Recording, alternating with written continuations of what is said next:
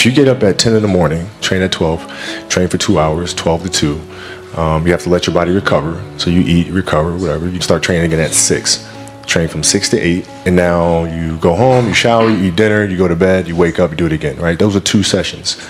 Right now, imagine you wake up at 3, you train at 4. You go 4 to 6, come home, breakfast, relax, blah, blah, blah. Now you're back at it again, 9 to 11, right? You relax, and now all of a sudden you're back at it again, 2 to 4, and now you're back at it again, 7 to 9. Look how much more training I have done by simply starting at 4, right? And so now you do that, and as the years go on, the separation that you have with your competitors and your peers just grows larger and larger and larger and larger and larger.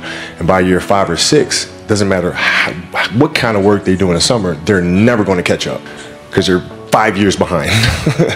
Right? So it makes sense to get up and start your day early because you can get more work in.